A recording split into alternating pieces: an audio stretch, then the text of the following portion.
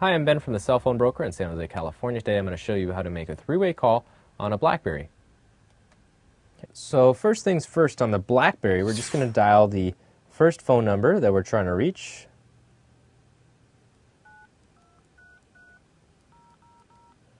Go ahead and dial that.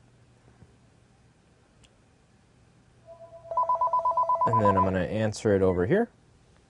And the next thing that I'm going to do is I'm going to press the menu key, scroll up to Add Participant, select that, and this is the phone number that I'm trying to call next.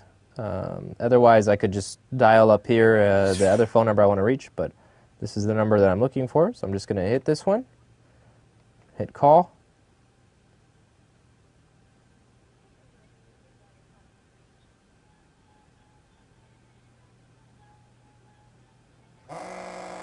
I'm going to answer the call over here, and then we'll press menu and join conference.